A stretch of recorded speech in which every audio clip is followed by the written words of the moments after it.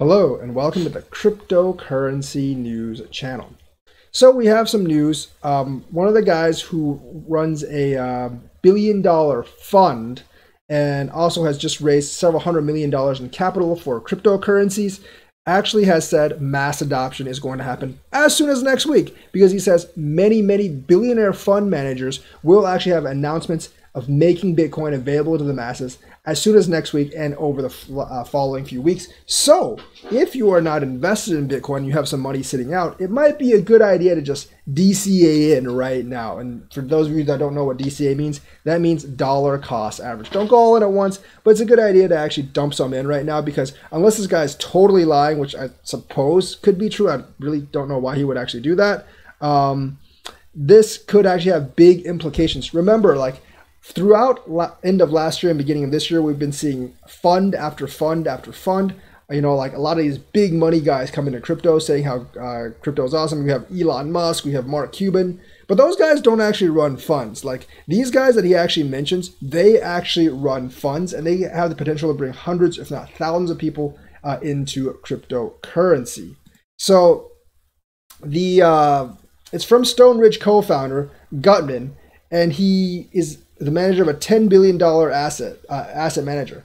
And he mentioned this on podcast, and he basically said, more or less next week, you're going to see an absolute drumbeat of pretty game-changing milestones from some of these firms. The firms he's talking about are the ones that joined NYDIG's lead for multiple finance firms of a growth capital round, and you're seeing familiar names like Morgan Stanley, New York Life, Mass Mutual, Soros Fund. If you've been listening to conspiracy theory a lot, George Soros is planning to take over the world with whatever the hell he's doing. I don't really believe in conspiracy theory, so I don't care for that crap, but George Soros is very rich, and he does manage a lot of funds and FS investments. So there's other lesser-known fintech firms like Kasasa, Nimbus, and Movin. But these are big names in the traditional finance industry. They manage billions, if not trillions of dollars, and them coming in and offering a crypto product could mean tons and tons of money flowing into crypto. So you see like the road from 10,000 to 50,000 from last year until now. You might see 50 to 100,000, maybe possibly to 150,000 and beyond. And in fact, someone actually has predicted that Bitcoin will be 115,000 by August. I think this makes it very possible. I mean, think about this. Each of these are multi-billion-dollar funds, and other funds, when they see actually these funds go in, they might actually jump in for fear of missing out and for fear of losing the competition. So that could spur on even more. And these official funds, or like these, I guess, legitimate funds, as you would call them, definitely Morgan Stanley, New York Life, coming in, that would pave the way for other institutions to look at Bitcoin and cryptocurrencies as like legitimate. And even if they don't want to invest in it themselves, they could actually invest in one of these funds that these institutions actually put up.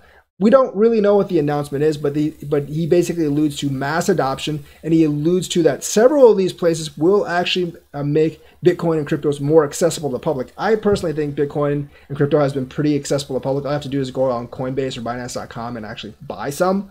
But if you want a third layer and like none of the second layer protecting you, and none of the second layers so far have kind of tickled your fancy, this could be the way to actually get people in. So I am actually quite bullish about all of this. I do think it is, I definitely do think it's a good way to really get more people in. These funds are trusted by a lot of investment professionals, a lot of traditional finance market investment professionals, and we can actually start bringing a lot of them in. So next week could be really big. I don't really know what these announcements are. My guess is going to be like George Soros announcing, hey, I have a fund for Bitcoin now, or Morgan Stanley saying, hey, we have a fund for Bitcoin that you can invest in, and that could mean big money. And of course, Bitcoin pulls the rest of the altcoin up. So we could be going for a second bull run, a second moon. So that is the news for today. Let me know what you think. Like and subscribe, and hit that notifications button. Thank you, and have a nice day.